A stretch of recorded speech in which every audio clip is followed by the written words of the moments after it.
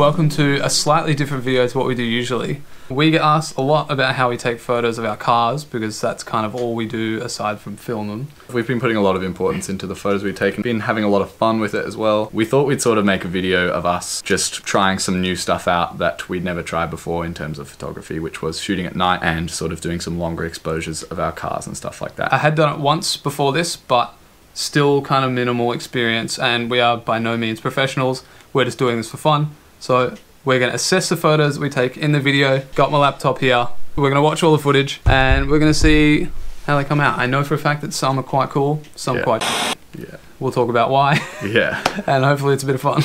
So what we actually do shoot on is Olympuses pretty much exclusively for our film stuff. So I shoot on an OM2N. This is a kind of a new camera for me. I used to shoot on an OM1. Matt shoots on an OM10. So for this video, I didn't have my OM10 on me because it had film in it that I really love to shoot at daytime. And so I put some Portra 800 into a Ricoh that my dad actually gave me that he used to shoot when he was about my age, which is pretty cool. So that's what we shoot in this video exclusively. We thought it'd just be easy to put Portra 800 in it. So 800 meaning ISO, which suits the nighttime photography. A lot of people ask what film we use. That's one of our favorites. Another favorite is Ektar 100. As a small pointer, just try different films. It's fun as. Yeah, that's all we've been doing. We don't know like what's good, what's bad. We just kind of shoot different films in different scenarios and experiment, and that's kind of the fun of it because you get so much personality out of the film itself that sometimes it's like cheating, but sometimes like when you figure out what it does, then that's like when everything comes together perfectly, that's when you get that really beautiful photo. And you can kind of see that sometimes in this video where the Portra 800 really works. So let's get into it. Yeah, let's get into it. Alright, this is our first spot. It might look like a McDonald's car park / drive-through, and that's because it is. We're gonna chuck the car in the waiting bay there. This is a really nice, really modern designed Macca's here. This ain't no ordinary Macca's. This one of them fancy Macca's. But yeah, often in night shots getting like a background light is really important, so we're gonna give it a go. So how I figure out what shutter speed I want at night is that I have this app and it's just called Light Meter Free. And so I go on my camera and I kind of tap where I'm gonna shoot. I tell it what the ISO of the film is, I tell it what f-stop that I want, and I figured out that this is about 2 stops off. So if I'm gonna shoot at f8, I'm gonna tell it that I'm at 16. So I'm probably gonna have to do about a 1 second exposure, which I can actually set on auto, which is neat. Usually I have to have my little extension onto here and I do like 2 or 3 seconds, but it just says 1 second, so I might give that a go. Alrighty, here we go. Let's do it.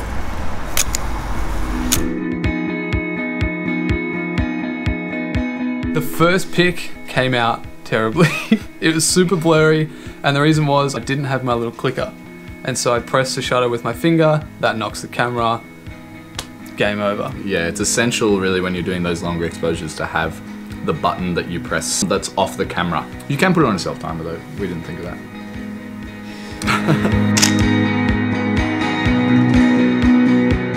So the second shot actually came out the way that we wanted the first shot to come out. Yeah, it came out awesome. So now you see what we mean when we say that when we like, I feel like it really like soaks the color into the film when you sit it there for like a whole second. And a whole second really isn't that long because that's actually quite a bright little scene.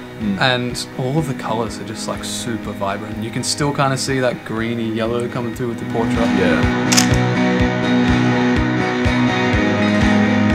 Alright, so the second spot we went to was a car wash where we actually did our t-shirt photo shoot with our friend Tom Blanche. But the annoying part is that the audio on our camera didn't work for that tiny portion of the video, which is frustrating, but it looks sick. Yeah, it's a good photo. We thought the first shot was going to come out like kind of lame because all the lights in the background were like pretty white and really aggressive. It came out way better than I thought. Yeah, it came out really good. Yeah. The next shot we are shooting is a little further away. So I can't even get the whole car in this shot from here. You're not even gonna be, you can like barely see the car. That's so funny. Yeah, that'll show how long a 300mm lens is actually. And hopefully my camera can cope with the distance. I've never actually done this with such that's a good point. I was just about to ask like how you But you actually just tap an area of the frame. Yeah.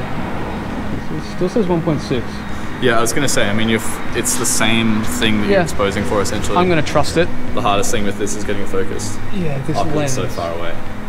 Yeah, it's dark and this lens doesn't have a great focus, but you know what?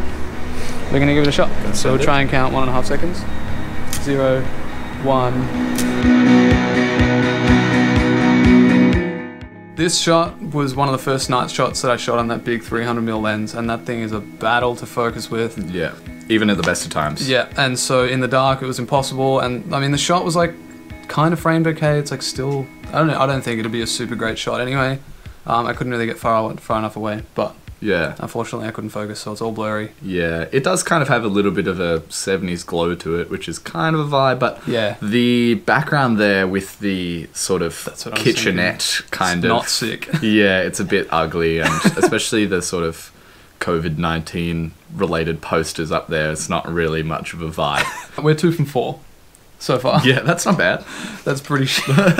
It's a passing grade. We got a shot here that we think is probably going to be trash. You also can't see the car, it's over here. Hello. We really don't know what to expect with this one. I've never shot something in such low light, but this will be cool to show just how long. We might have to expose it for. A lot of the time when people ask us like how to shoot film, just like I don't know. simplest is like watch videos. There's a lot of videos on YouTube that help you shoot film.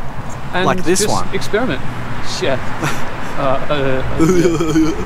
This is a little handy tech tip, a Linus tech tip if you're into it. If it's really dark, get your buddy to go and shine a light on something so you can try and focus on it. Too bad you don't have any buddies, hey?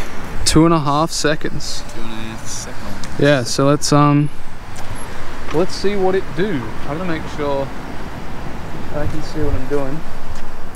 Alrighty. So let's send it. 2.5 seconds in my head. Do it.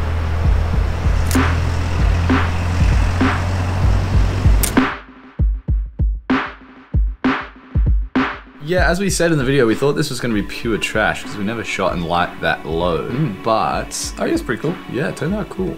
And the lights going by behind the car, yeah, looks sick. And we like sat there for ages trying to avoid that. But yeah, that looks kind of sick. Like I think it was a bit darker than that. I definitely boosted it up when I edited it, and it's like still a bit flat. It's not great, but it's kind of cool. Yeah, it's got a cool vibe to it. It's got some of that orange and the red sort of from the shell background. That you get actually just onto the wheels as a bit of a reflection, which is cool. Yeah, that's sick. Actually, when we shot this weird ass dude just came up to us and started being like, "Can I buy it?" Yeah, he offered to buy my car after like 5 seconds prior, acknowledging the fact that he didn't know what it was. So that was weird. And then he sat and just like stared at us for a fair while and looked at us taking all of the next few photos as well. It was pretty strange. Yeah, so be prepared for weird encounters when you take photos of shit for a long time. Yeah. Seriously. People just come up, they're like, "What you doing?" Yeah. Taking photos? Oh, why? I like the car. The world's beautiful, man. That's why. Alright, this shot looks like a bit more of a vibe. Nice ambient light. And it's not just like pale, like fluorescent light as well. Yeah. Wants a bit of red, bit of yellow, especially with the red car. Like if it was a white car, we might have gotten some of that green and stuff off the signs over there, but the red car's not really going to bounce that so well. A 1 second exposure, which I can do on the camera. Send it. So I don't necessarily need this guy, so I won't need to retract it.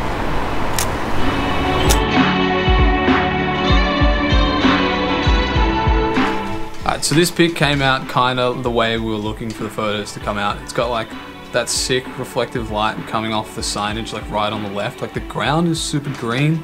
And yeah, again, like this is kind of what portrait looks like at night, which is mint. So if you want that, that's why it looks like that. Yeah, it's really cool that the car wash in the background gets that sort of green and everything to it, and it's still really nice and crisp. I'm gonna do a really wide open aperture here because I just want a bit of depth, and I don't usually get depth in my night shots. And I think from the front it's really easy to do because it doesn't get mixed up. Like there's the front of the car and then there's the background, which is really nice. Yeah. And this is 1/20th. I can do 1/30th. So I might do that. And I probably could be, if I had really, really stable hands, I could probably shoot this with that one. But I don't. Matt has the jitteriest hands of anybody I've ever seen. Yeah, legit. It's really bad. It's like he's had a million coffees every time. It's because I have. Alright.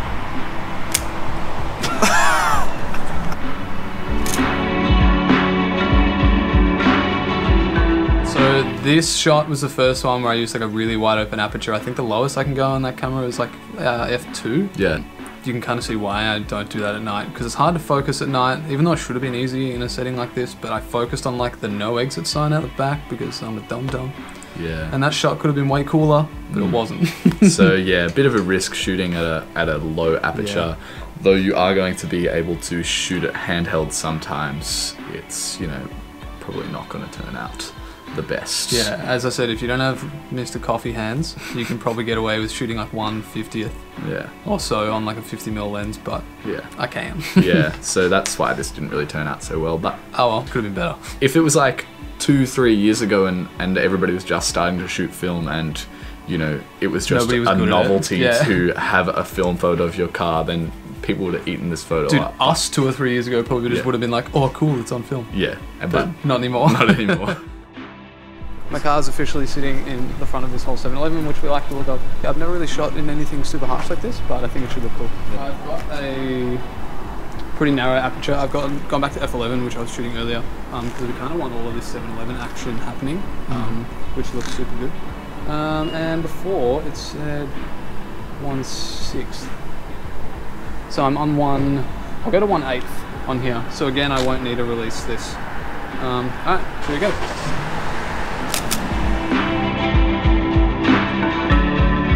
Well, this setting actually turned out really well. We were really happy with how these came out. We shot a couple of spots around there, which actually turned out really nicely. We're quite happy with them. I went back to like a narrow aperture for this, and I'm really stoked I did that. Because like all of the 7-Eleven signage is in focus, and all those colors are just like super bright. The red's super red. And yeah, these are pretty much exactly what I wanted them to look like. Yeah. And I'm a big fan of the last one, which you'll see in a second, which has some foreground, which I always like. I think I lowered the aperture maybe just a little bit, but yeah, all of these shots are kind of similar, but we're stoked on all of them.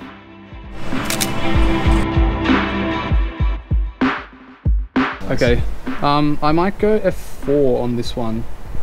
1/40th. We'll do slightly quicker shutter, because obviously our aperture is wider open, so it's exposing more light. 101, photo taking. Let's do it. It's really cool how the sort of neon lighting that lights up the 7-Eleven frontage just is really getting that nice glow, and the greens are getting pulled out of it in particular, so it's got this really sort of just, I don't know, melancholic glow to it, I think, which, Portra really shoots this stuff at night, and these sort of kind of lonely tones in a way, I guess. Like you really get that sort of, you know, coming out of it in those really bright lights there. Especially a cute little car sitting in front of like this big. Yeah, gets that vibe sort of, big time. Yeah, it gets a bit of a sort of, bit of a comparison there. Okay, we're here for the second part of our film photography video, and we're out here near Dylan's place. And my car is sitting across there, and we're hoping that some of the background lights will look super cool. We're going to do a couple more shots around here because there's like lots of shops, nice coloured lights, and not just like random bright white lights. So hopefully really get some cool colours on here. There's some nice like signs on this street here, and sort of up the way over there. Yeah. So we'll sort of see if we can get some nice like yellows and reds bouncing off from the signage and stuff. Yeah. We got our first shot lined up. We're actually on the other side of the street because the light is kind of reflecting on the car. We only have to do like a ½ a second shutter here, so not super long. So this will be our first shot of the night, and hopefully it comes out alright. Yeah. Now let's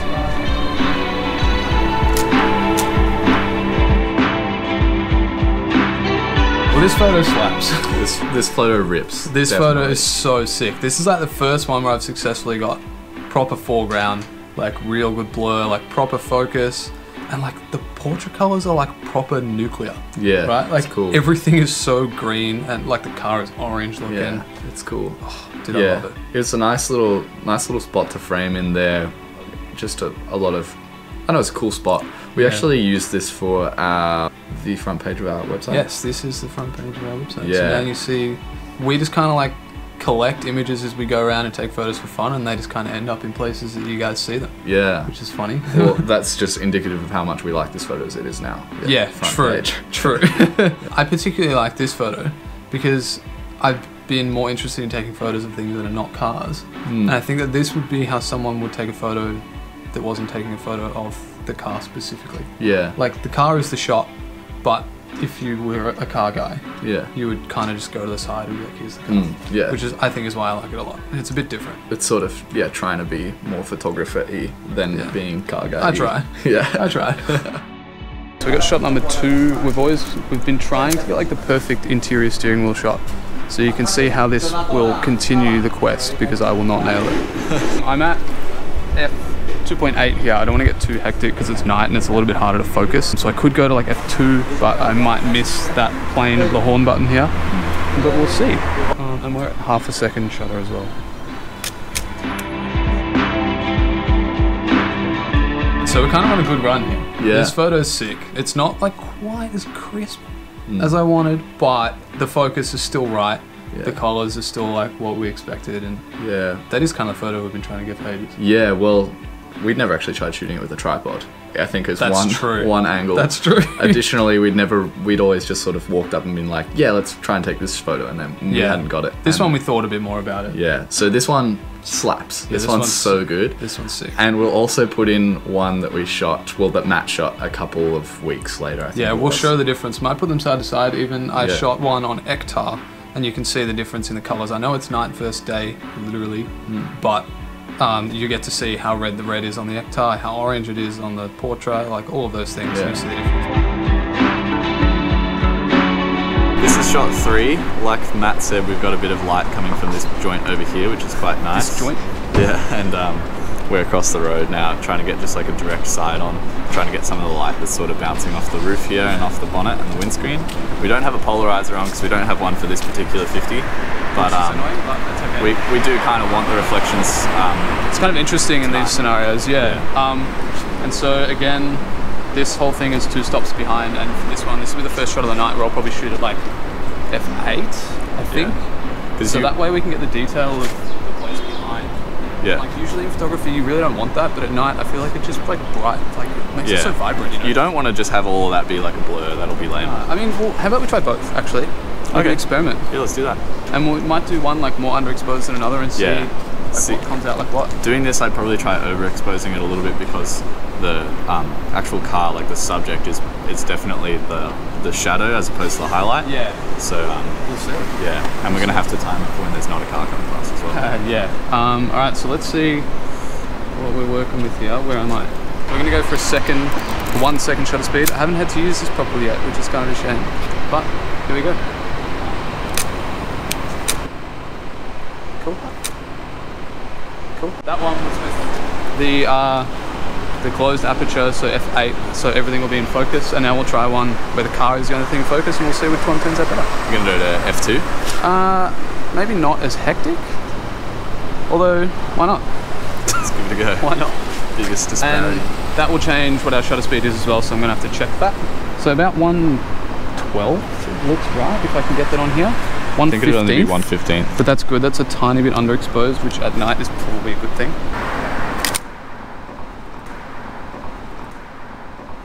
And, we might do one a little underexposed, maybe. Yeah. Do something a bit different. Or should we try one? I would have thought let's try one overexposed. Yeah. Alright, let's do that. We'll So do the go exact like- same shot, but we'll just go, instead of 1/15th, we'll do 1/8. Doesn't sound like a big difference, but it's like twice the time. Cool. Sick.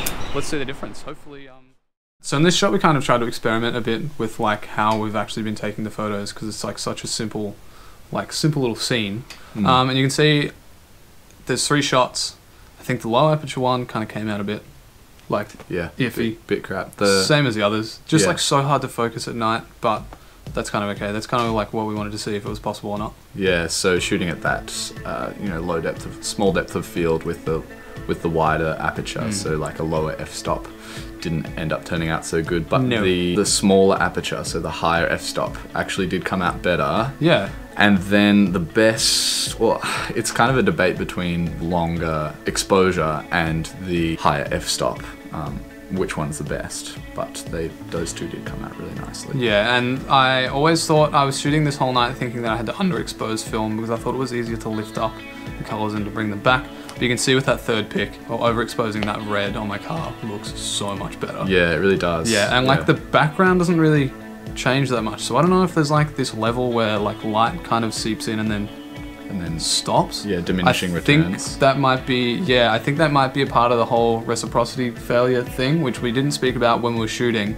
And it's because you only really like need to pay attention to that when you're doing like way longer exposures than what I'm doing. And also, I'm just like not good enough to start calculating that at the same time. Basically, that's just the fact that the more the film gets exposed, the more you need to expose it. Yeah. So you can just find graphs for the film that you've got on the internet and kind of go from there. But yeah, the red on that last pic looks... Que bella. Alright, so we found our second shot from the front. I'm going to do it at f2.8. It seems to come out really nice on this lens. We're going to kind of be quick because we're kind of in the middle of it. And we're doing a quarter of a second shot.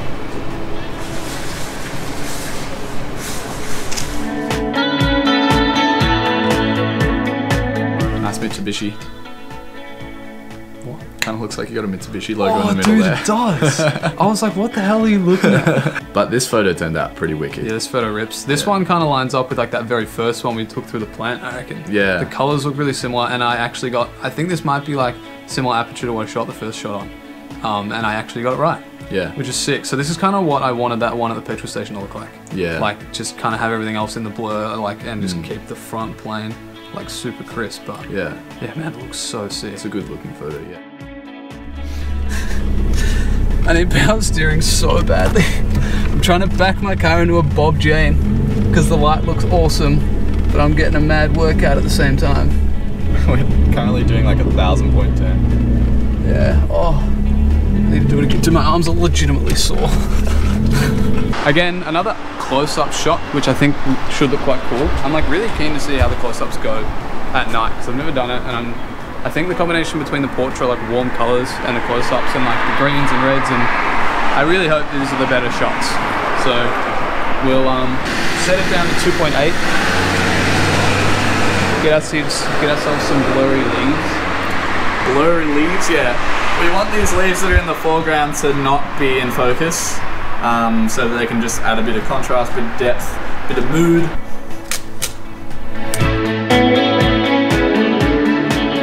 You know how I was talking all that shit, being like, this one should look real good?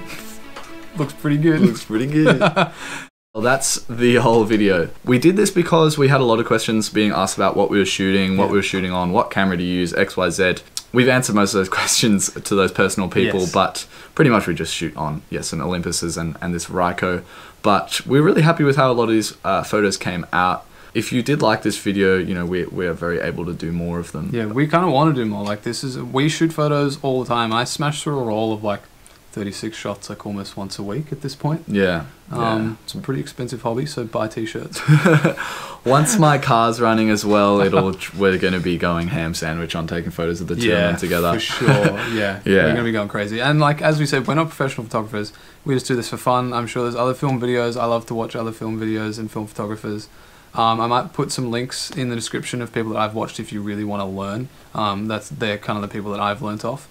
I've only watched some like small amounts, so yeah, still don't know as much as I really want to know, but yeah, we're getting there. We are learning, yeah. Our store is reopening on Monday. Yes. We got some new stuff, we got restock of old stuff. The store looks slightly different. Yeah. Looks kind of cool. We've sort of just revamped some stuff. We've got some new exciting sort of avenues. Yes. We're slowly heading in the direction that we want to head. Yeah, we've got sort of 3 directions we want to go and we're able to start, you know, sort of moving those directions. So any support for that store is greatly appreciated. And obviously it directly contributes to making us make more content. We're going to start moving to 1 video every 2 weeks. We are finding that we're sort of rushing to get videos out with, you know, just a single or 2 days worth of work on our cars, which I don't think is particularly ideal. I think we've agreed that we'd prefer to have a single video with more action happening. Yeah, we want to achieve more in every video. And me and Dylan, we work 9 to 5, Monday to Friday. So to have been putting out the weekly videos has been a real task for us to take all these photos and then for us to run the store, for us to design all of the stuff for the store. Yeah. It's a lot of work and we're not afraid of hard work. We're definitely keen to continue that. But we just want the videos to be better. That's why we're doing it. So it's not because we're lazy. Yeah. We're probably still going to be filming as much. Yeah. It's just that it's going to be jam-packed into a video with much more action, which I think is going to be better to watch. I know it's probably a bit of disappointing news that you're not going to be getting a video every week, but it does mean that the quality, I believe, will be a little higher, and it'll mean that I'll have a little bit of leeway to, you know, like write some more music, put some more music in it, because I'm sure people are getting sick of the same like 5 tracks that I put into every song. I mean, every video, but... And for people that ask, Dylan writes all of those, which is pretty sick. We kind of like have our own domains and we just kind of like go off and... Yeah, if you like videos this style, please comment, because we can make more. We can do it in different settings, do daylight, go down to like the beach, do some pretty stuff, take some photos. It'd be sick. But Dylan, you have to remind them not to forget. They can't forget. Don't forget! Oh God! You kind of made me yell again. Don't forget to hit the motherfucking like button. I don't like Dylan when he's angry. Just hit it.